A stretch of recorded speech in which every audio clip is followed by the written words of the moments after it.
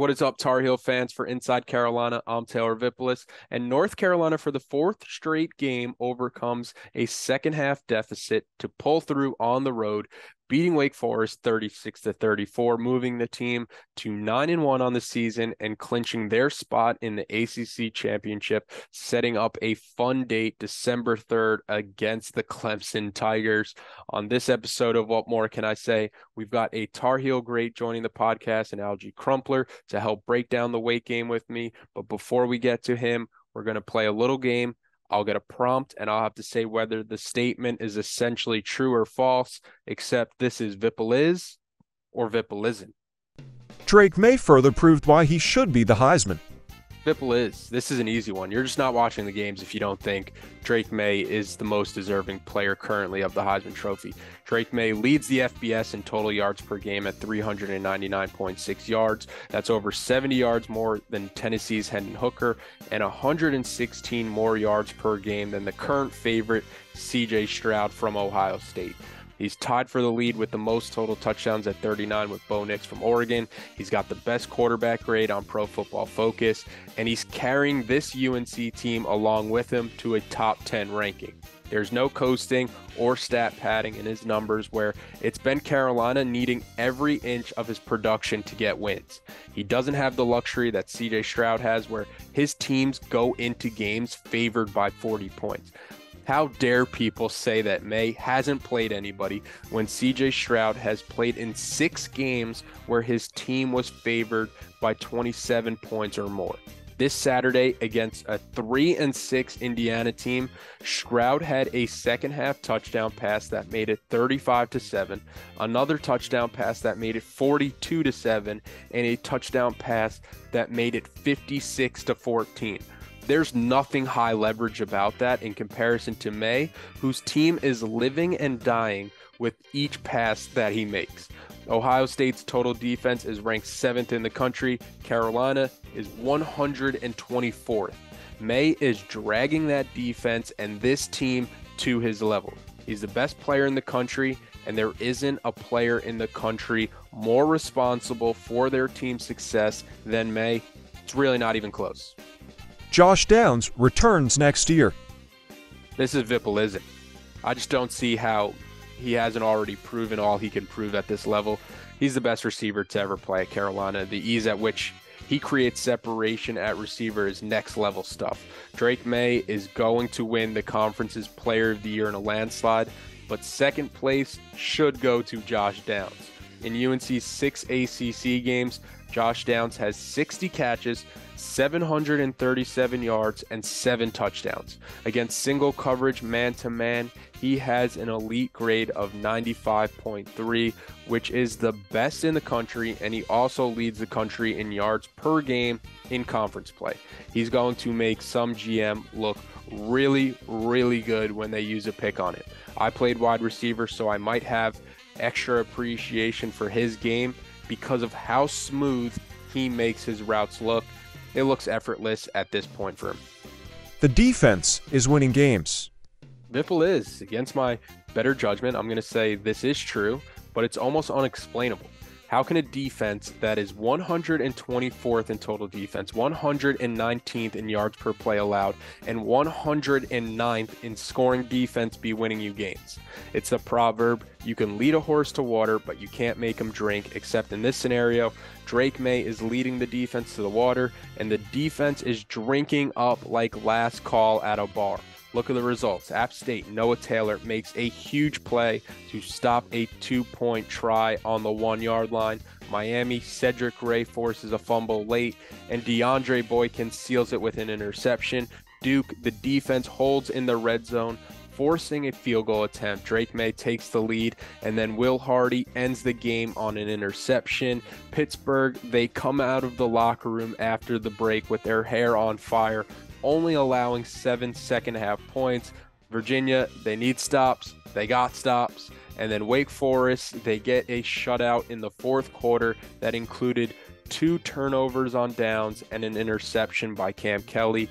There's a reason why Gene Chizik is 19-3 in conference play as a defensive coordinator at UNC, and it's not just because he had Marquise Williams, Mitch Trubisky, and Drake May in those seasons.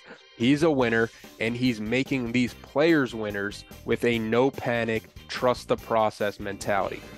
And that concludes the hottest game show sweeping the country, Vippol-is or Vippol-isn't. A quick ad break to keep the lights on around here because somebody has to pay the bills. And when we're back, Alge Crumpler. Joining me now, some people might know him as a part of my favorite Madden team of all time, from the Atlanta Falcons, from that Madden 04 I always played on the GameCube. However, around here, he's better known as a Tar Heel legend. It's Alge Crumpler, three-time first-team All-ACC for the Tar Heels. Alge, appreciate you getting on here. North Carolina beats Wake Forest. It's never easy with this team. They take everybody through a roller coaster of emotions, but the team finds another way to win this game, 36-34. What were your takeaways from that game? Taylor, I appreciate you having me on, man. This is pretty cool. I've been following you for a long time, man, so glad to be able to connect with you. The Heels, the cardiac Heels, man. Seems like every week it's the same story, man, but I love the outcome. The guys continue to fight. They find ways to come together and find a way to win the game. And at this point, man, I'm just like the late Al Davis, man. Just win, baby. That's all I care about right now. Just win the game. Just keep all the fans excited and find a way to get it done. Yeah, I see some fans on the Inside Carolina message boards. You know, some are bickering back and forth. The defense doesn't look that good. The team is 9-1. We're inching closer to a top 10 team by the day. As you transition from a player to a fan, what are you like on game days with emotions? Because I feel like the nerves go up when you aren't factoring into being able to control the outcome of a game. Sometimes I just have to put my phone down. And then sometimes I get a little envious, man. This offense that Phil Longo's running is explosive, man. And I would love to be in that rotation, that tight end rotation that John Lilly has out there with Copenhaver and the crew, Kamari and Nesbitt. You know, those guys are making big plays. But yeah, I'm on edge. I know it's going to go down to the wire, but it just feels a little different. You know, the Virginia Tech game, they brought our 97 team back that went 11-1, and completely different feel, man. It was like we were okay on offense, but our defense was the best defense in the country. And now it's like our offense is like one of the best offenses in the country, and our defense is struggling a little bit. But they hadn't lost the guys. They've had some times and some moments where they've gotten better. And how about a big defensive takeaway late at the Wake Forest game that helped us put it away? You mentioned being envious of this offense. What do you think you would have done if we could have put you on this team? You know, what kind of stat line are you expecting? First thing I would have had to do is get with the nutritionist and find a way to lose some weight. I was a 270-pound tight end at Carolina, and I can promise you Nesbitt's not 270 pounds. So I probably had to drop about 20 pounds so I could keep up with that fast-paced offense. But I think I could have done some things. And you mentioned the three-headed monster attack that North Carolina has at tight end. Bryson Nesbitt, he's finally healthy. It's his first catch yesterday or Saturday when people are listening to this. Since that Duke game, you have somebody like Kamari Morales, who is a magnet anytime that team is in the red zone. 4 touchdowns on the season with him. John Copenhaver has kind of come on strong.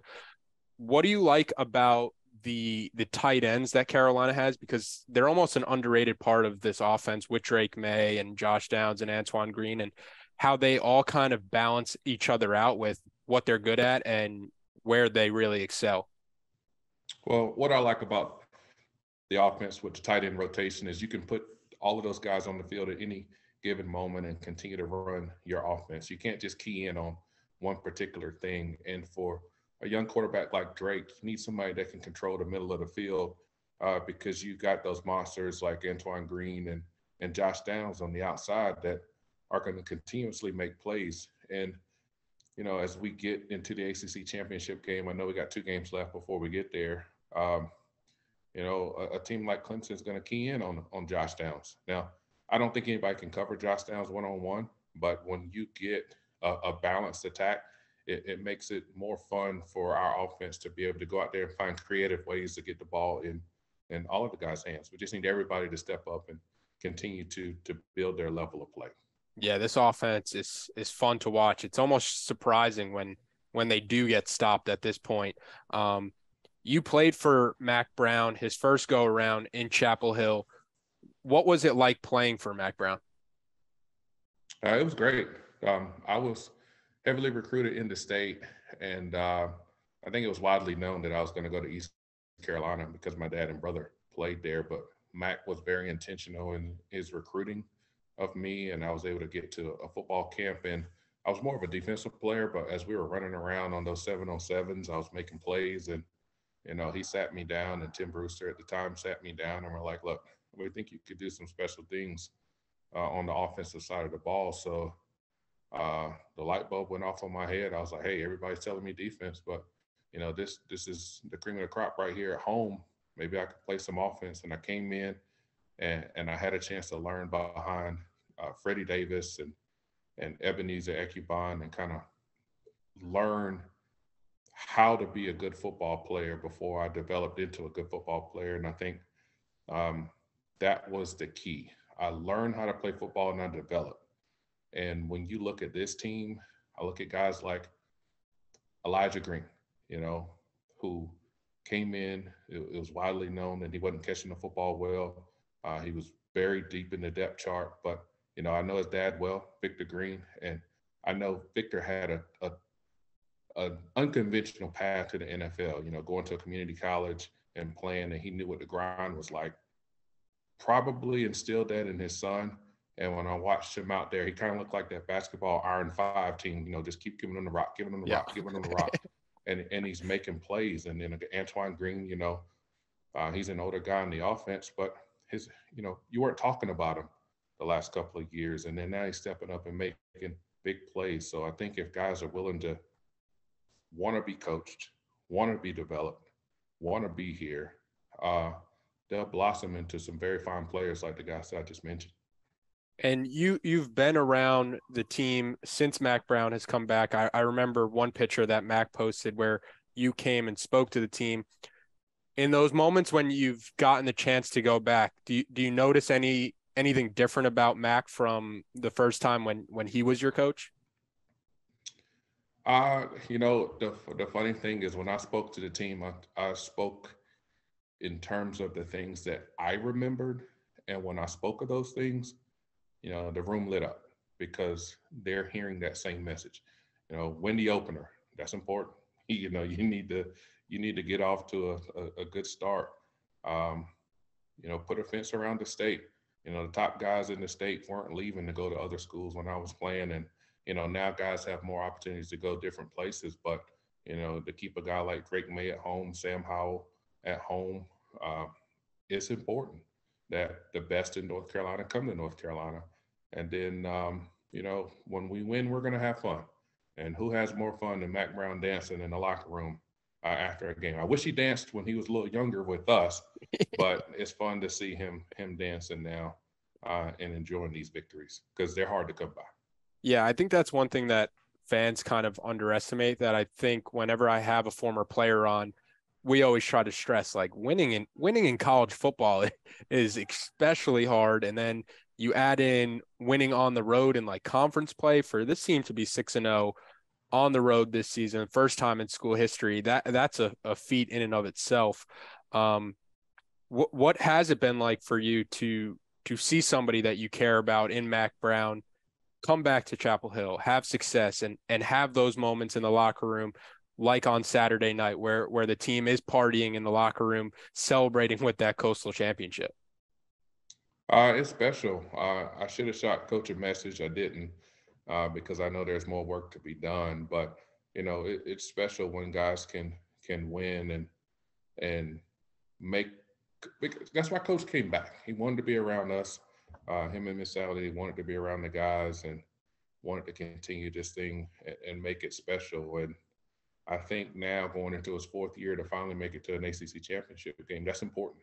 Winning's important. I've always known for Coach Brown that winning was key and winning was important and doing it the right way. And when we lose, I get mad, but I know Coach gets mad. Our donors get mad. Our staff get mad. Our former players, a group chat that we have, everybody's mad. But you know, when we're winning, you know, it's who's going to buy the suite for the championship game? Who's going to get the tickets? Who's going to throw the tailgate? You know, those are fun conversations to have. Yeah, I think that's a side that fans definitely don't see, the Mac Brown that gets mad. Or even the Mac Brown that's in the locker room, I think is different than the one that fans hear in press conferences. I know in the hype video for the Wake Forest game, I don't know if you saw it on social media, but it was like a snippet of Mac Brown addressing the team in the locker room from the week before. And, you know, he's fired up. He's dropping curse words, and you're like, it was jarring, but you love to hear that side of him, because a lot of the times I think a narrative gets pushed about him that, you know, he's coming back to coast, or before this season particularly, that he was coming back to coast. He might not be all in, but, you know, despite his age, he still loves coaching, and he's as competitive as ever, I think. But one of the biggest reasons for North Carolina being 9-1, I've been on this train as early as possible. I'm inviting you on the train. The Drake May to New York, Drake May Heisman campaign. He's third in the country in yards. He's tied for first in touchdowns, passing touchdowns. He's fourth in QBR. He leads the country in total touchdowns. When you look at the Pro Football Focus grades, Drake May, best quarterback in the country. What have you seen from Drake May as somebody who did play in the NFL and played with some great quarterbacks? And now the expectation is Drake May going to be the first quarterback taken, not this upcoming draft because he's not eligible, but the next one in 2024. I think the thing that impresses me the most is he's a closer, he's a finisher, and those are the things that it's hard to teach. You know, when you get into the red zone, you pretty much know that Carolina's going to put points on the board, except for when you get stopped on the goal line, like we did at Wake Forest early. But, you know, we're going to put points on the board and make plays. And I love his confidence. And I hate the Air Drake name. I don't want him jumping over anybody anymore. But I love his confidence. I love his poise. I love the fun that he has with the guys in the locker room. I love the digs at NC State, even though Coach made him apologize. You know, I love all of the intangibles that this young guy brings to the team. And for the most part, the thing that I think about the most is as a university, in terms of football, we've always had spurts where we're successful. It's how can we handle success? And I think last year, as frustrating as it was for Coach Brown, the fan base, for me, all the teammates, we didn't handle success well. And I think, you know, being humbled last year allows us to continue to build on that success now. And I think Drake, when he's out there, he's not thinking about all that. He's like, look, let me get the ball to Josh. Let me hand the ball off to Elijah. Let's just go win this game and let everything else take care of itself. And I think that's the best attitude to have, and it's showing on the field. Yeah, I think he's proven he's the best quarterback in the country for what he's done to get this team to 9-1. And it helps having somebody like Josh Downs. Josh Downs missed 2 games this season, but he already has 847 yards, 3 touchdowns in the game against Wake Forest. He had a pretty cool celebration with the 1, 2, 3 count when he got his third before getting full body cramps, had to go back in the locker room, get an IV. What's your opinions on Josh Downs and kind of what makes him special? I live in the North Gwinnett School District where my oldest graduated from high school last year. And so I've been able to watch Josh in high school play, watched him win a state championship, Watched some of the 707s, just knowing he was a special player, and was excited that Bly and Coach Mack were able to get him to North Carolina because I knew he would be a special player. Nothing he's doing surprises me because he's always been an ankle breaker. He's always been a guy that can high point the ball given his size and make plays. And he's hungry. He has an edge. He has a chip on his shoulder. A lot of people don't see that because all he's doing is scoring touchdowns and celebrating. But he's hungry when he's out there at practice every day, and doesn't matter who you put in front of him, he's gonna make the play. So I love everything that Josh is bringing to the table. And I knew, with his parents, I played with his dad Gary in Atlanta. They've raised him right. They've got a fantastic family. I knew he'd be special. This team 9-1 overall, 6-0 on the road, undefeated in conference play. They're winning these one-score games. You mentioned them being the cardiac heels, but they are finding plays to win the game. Even there's no panic in this team. There's no quit in this team. What do you think that kind of says about this team and the direction of the program under Mac Brown? Why not us? Why not us? Everybody crowned us last year, and then we kind of fell apart. And I couldn't tell you what those reasons are, but it was a rough start to the season. But we were finding ways to win, and it just seems like, other than a Virginia Tech and maybe Pitt game, every game has come down to the wire. They're just a special group of guys, and as long as they continue to believe in each other and just try to get better each and every week. It's tough when guys are banged up and nicked up late in the season to get better. But, I saw some things when I was watching that Wake Forest game. We were aggressive on the defensive side of the ball. I mean, zero blitz, just mixing up coverages, doing things. They were just not getting there. And that takes time. They're in the first year defensive scheme, and I'm played against teams that were close but just not there yet. So I'm seeing signs of some things they could do. If we can get some edge rushers in, recruiting guys that can just dominate the line of scrimmage and get to the quarterback, and our back end gets a little bit better, I think we'll be okay. Is the suite booked for Charlotte? It's not booked for Charlotte, but I will be in Charlotte. But based on the amount of text messages that I've gotten in the past 24 hours, you'd think I've got 5 suites because everybody's trying to get some tickets for this game. But I'll be there. I'm excited about being there. Hopefully it's a better outcome than the last time I was in Charlotte during that South Carolina game for the bowl game. But I know that, there's great energy around this team, especially at night games. So it should be fun.